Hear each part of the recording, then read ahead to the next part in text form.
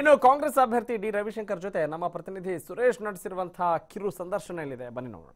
ಇಡೀ ರಾಜ್ಯದಲ್ಲಿ ಚಾಮುಂಡೇಶ್ವರಿ ಮತ್ತೆ ವರ್ಣ ಮಾತ್ರ ಹೈ ವೋಲ್ಟೇಜ್ ಕ್ಷೇತ್ರ ಅಂತ ಹೇಳ್ತಿದ್ರು. ಆದ್ರೆ ಇದೀಗ KR ನಗರವು ಕೂಡ ಹೈ ವೋಲ್ಟೇಜ್ ಕ್ಷೇತ್ರ. ಯಾಕೆಂದ್ರೆ ಇಲ್ಲಿ 2 ಬಾರಿ ಈಗಾಗಲೇ JDS ನ ಸರಾ ಮಹೇಶ್ ಅವರು ಶಾಸಕರಾಗಿದ್ದಾರೆ. ಆದ್ರೆ ಜನ ಈ ಬಾರಿ ಒಂದು ಹೊಸದಾದಂತ ಅಲೆಯನ್ನ ಕ್ರಿಯೇಟ್ ಮಾಡಿದ್ದಾರೆ.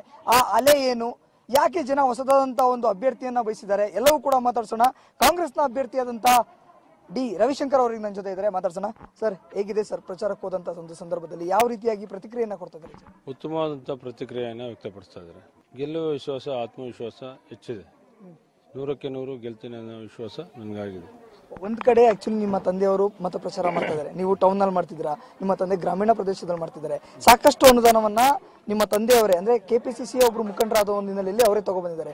ಎಷ್ಟೆಷ್ಟು ಅನುದಾನಗಳು ಯಾವ ದಿಕ್ಕೆ ನಿಮಗೆ ಬಳಕೆ ಆಗ್ತಿದೆ, ಮತ್ತೆ ನೀವು ತಂದಂತ ಅನುದಾನಗಳು ಹೇಗಿದೆ ಸರ್? ನಾವು ಕರ್ನಾಟಕ ರಾಜ್ಯದ ಸರ್ಕಾರದ ಮುಖ್ಯಮಂತ್ರಿಗಳಿರ್ತಕ್ಕಂಥ ಸಿದ್ದರಾಮಯ್ಯನವರ ಹತ್ರ ಹೋಗಿ ವಿಶೇಷವಾಗಿ ಇವತ್ತು KR ನಗರಕ್ಕೆ ಇಡೀ ತಾಲೂಕಿನ ಸಮಗ್ರ ಅಭಿವೃದ್ಧಿ ಚಿಂತನೆ ಇಟ್ಕೊಂಡು ಹಲವಾರು ಜನಕ್ಕೆ ಇವತ್ತು ಅನುದಾನವನ್ನು ತಂದಿರತಕ್ಕಂಥದ್ದು.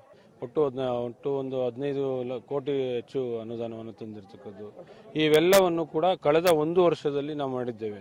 ಯಾಕಂತ ಹೇಳಿದ್ರೆ ಈಗಾಗಲೇ ಮುಂಚೆ ಇಲ್ಲಿ ನಮ್ಮ ರಾಜ್ಯದ ಪ್ರಮುಖ ಲೀಡರ್ ಇದ್ರು, ಅವರು ಎಲ್ಲವನ್ನ ನೋಡ್ಕೊಳ್ತಾ ಇದ್ರು. ನಮಗೆ ಸಂಪೂರ್ಣವಾಗಿ ಜವಾಬ್ದಾರಿಯನ್ನು ಕಳೆದ 8 ತಿಂಗಳ ಹಿಂದೆ ನಮಗೆ ಸಿಕ್ತು.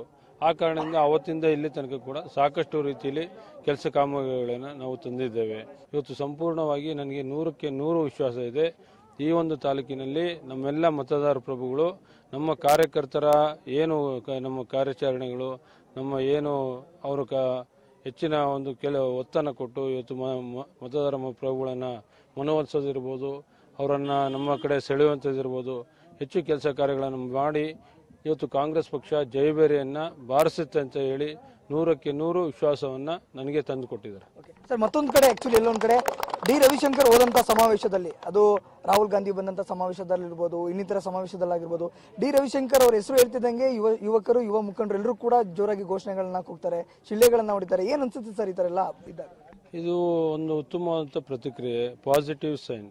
ಇವತ್ತು ದೇಶವೇ ನಿಂತಿರ್ತಕ್ಕಂಥದ್ದೇ ಯುವಶಕ್ತಿ ಮನಸ್ಬಿಟ್ರೆ ಏನೆಲ್ಲ ಬದಲಾವಣೆ ಆಗುತ್ತೆ ಅಂತ ಹೇಳಿದ್ರೆ ಕಳೆದ ಲೋಕಸಭಾ ಚುನಾವಣೆನೇ ಒಂದು ಸಾಕ್ಷಿ.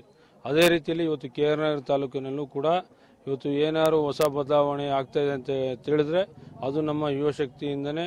ಸೊ ಒಟ್ಟಾರೆ ಏನು ಅಂತಂದ್ರೆ ಡಿ ರವಿಶಂಕರ್ ಅವರ ಮಾತು ಅಂದ್ರೆ ಪ್ರಮುಖವಾಗಿ ಈಗಾಗಲೇ ಕ್ಷೇತ್ರದಲ್ಲಿ ಯುವ ಶಕ್ತಿಯ ಒಂದು ಬಲ ಈಗ ನನಗೆ ಇದೆ. ಹಾಗಾಗಿ ಈ ಬಾರಿ ಯಾವುದೇ ಕಾರಣಕ್ಕೂ ನಾವು ಒಂದು ಗೆಲುವನ್ನ ಸಾಧಿಸ್ತೀವಿ, ಯಾವುದೇ ಕಾರಣಕ್ಕೂ ನಾವು ಸೋಲೋದಿಲ್ಲ ಅನ್ನೋ ಒಂದು ಮಾತುಗಳನ್ನ ಹೇಳಿದ್ರು. ಜೊತೆಯಲ್ಲಿ ಯುವ ಶಕ್ತಿಯ ಒಂದು ಬೆಂಬಲ ನನ್ನ ಬೆನ್ನಿಗಿದೆ. ಹಾಗಾಗಿ ನಮ್ಮ ತಂದೆಯವರು ಮಾಡಿದಂತ ಕೆಲಸ ಕಾರ್ಯಗಳು, ಅಭಿವೃದ್ಧಿಯ ಒಂದು ಕಾರ್ಯಗಳು, ಜೊತೆಗೆ ಅವರು ತಂದಂತ ಅನುದಾನಗಳು ನನ್ನ ಒಂದು ಗೆಲುವಿಗೆ ಸ್ಫೂರ್ತಿಯಾಗುತ್ತೆ ಅನ್ನೋ ಒಂದು ವಿಶ್ವಾಸವನ್ನ ರವಿಶಂಕರ್ ಅವರು ಸ್ಪಷ್ಟಪಡಿಸಿರುವಂತದ್ದು. ಕ್ಯಾಮ್ರಾ ಪರ್ಸನ್ ನಂದೀಶ್ ಜೊತೆ ಸುರೇಶ್, TV5